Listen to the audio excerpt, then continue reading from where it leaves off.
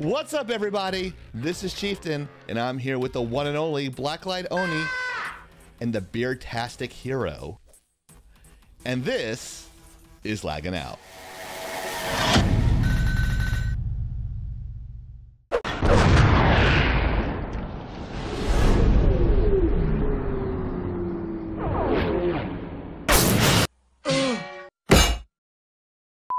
So we have 3 subjects today, not 1, not 2, but 3 subjects in under 12 minutes. Let's see if we can do it.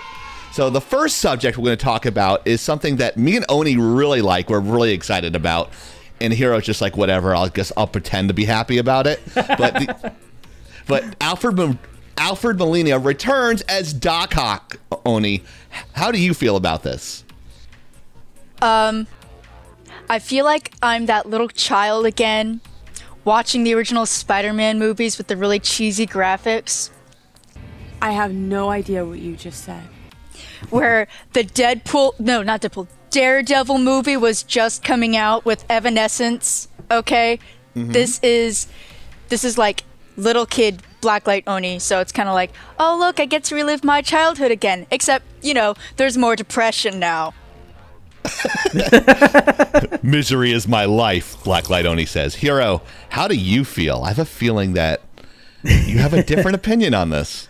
I do have a different opinion, Chieftain, but it's not as bad as someone might think. I'm not trying to crash and burn it or anything. Here it comes.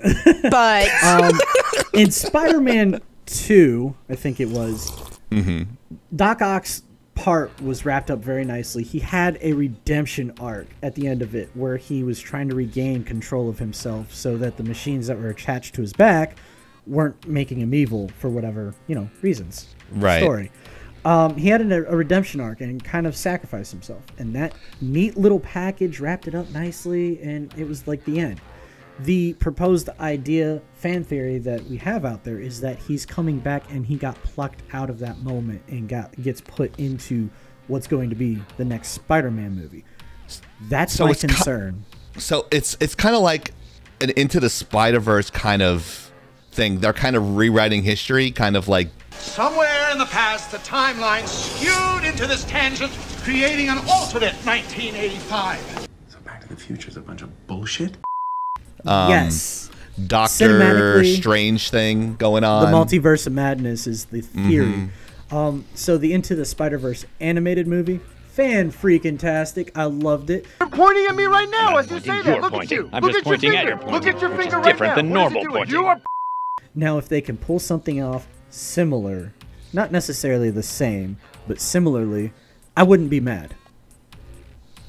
I like it, so fuck you. First of all, just kidding. I like the idea too. I'm with Oni on this. I think it'll be good. And if they're rewriting the story a little bit just to get him in there, it's fine.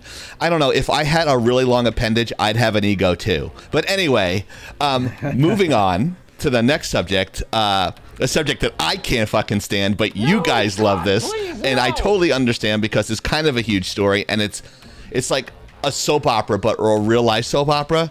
The Amber Heard, it's a tragedy is what Johnny it is. Depp situation. Oni, I know you're going to hit this out of the park. I know this does not give you a lady boner, but what the fuck is going on now? Okay, so apparently Johnny Depp filed an appeal against the Sun, against the first thing that the literal was son? going on with which was the defamation lawsuit, and he lost the original, lost the appeal, and then it came out even more evidence that Amber Heard has been lying, which, raise your hand if you're surprised by this. Crickets. Yeah, exactly. No one's fucking surprised. So I'm not surprised. Amber Heard lying? No. And yet, I mean, it's sad, okay? This is someone's real life. Yeah, Johnny Depp is an actor, and I will probably never meet him in real life, but he's a real person. And he's right. You have empathy for him. Just the allegations against him are ruining his life. No evidence. Right. Allegations. This has been going on since 2016. Yeah, Hero. And it's that's not why getting any better. I understand why you're exhausted of the story, Chieftain. I understand. Yeah.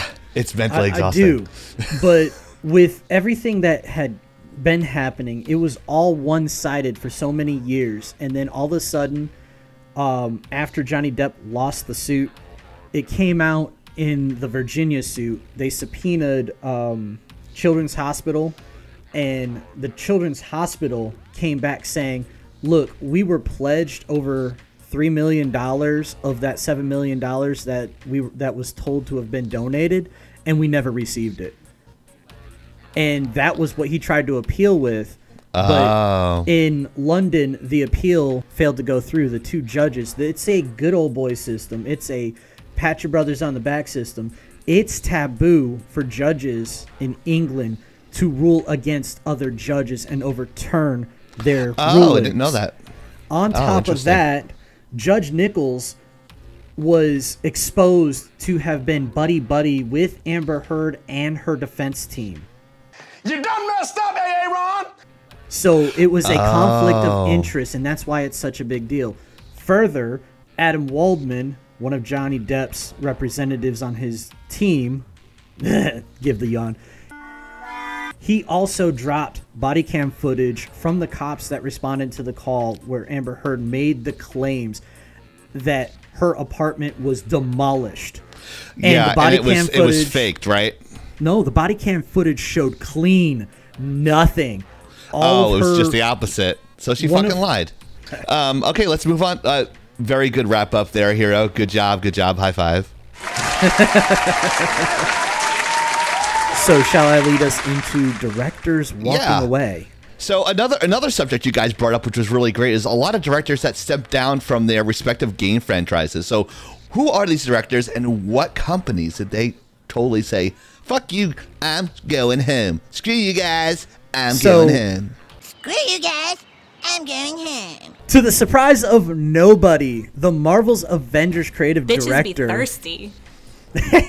The Marvel Avengers creative director leaves Crystal Dynamics and goes back to Naughty Dog Studios. Dun, dun, dun. It should be no surprise that the creative director from Marvel Avengers is from Naughty Dog, because Marvel Avengers is a shit show. It is a flaming dumpster fire. Fucking called it. Nobody cares about it.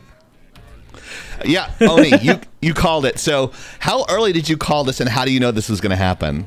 Okay, so I called Dramatic this when pause. people were doing reveal footage of the gameplay, you know, where it was exploding on live streams and shit.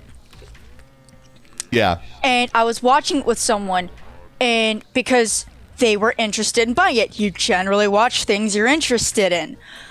And it was dry, it was unimaginative. Some of the characterizations didn't make any sense, and I'm not saying this just because I like Bruce Banner as a character. I'm saying this as the storyline and the integration of the characters made no sense to me. And it was very bare bones. And so I was like, this is not going to be good. This is not going to go well. Quit playing with your titties.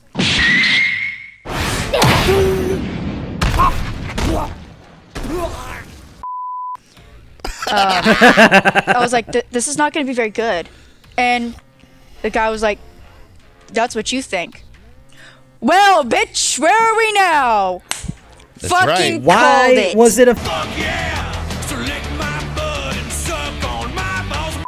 failure? Let's start with the story. The story was trash because they were forcing Miss Marvel to be the leader of the Avengers, and everybody knows that she is not that awesome of a character. She is a self-insert, an OC. Well, from they also somebody's played up fan the whole, comics. oh yeah, we're gonna, quote, kill off Captain America. Who the fuck ever really Right. kills off Captain America? How often does that actually really happen? Almost fucking So- never. You kill off Captain America, you kill off America. Fuck yeah!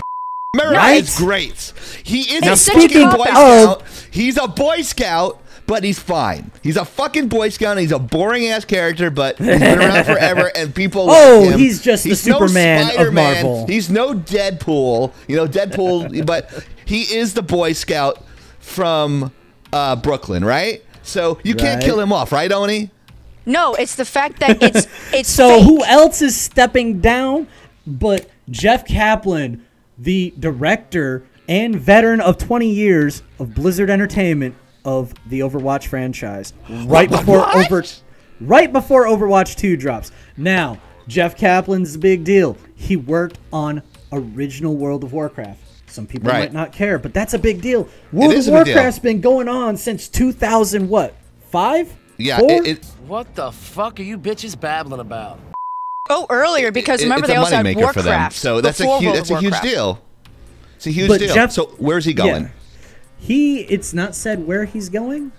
Laggin Out Entertainment. We're breaking a story here. Laggin Out exclusive. Yeah. Call hey, me. Jeff Kaplan. Hey, we're working on some animation and some video games. Come on. We have some big news that we can't release. 30 seconds. Yeah, there's no news of where exactly he's running off to that I can tell. Okay. That's fact checkable.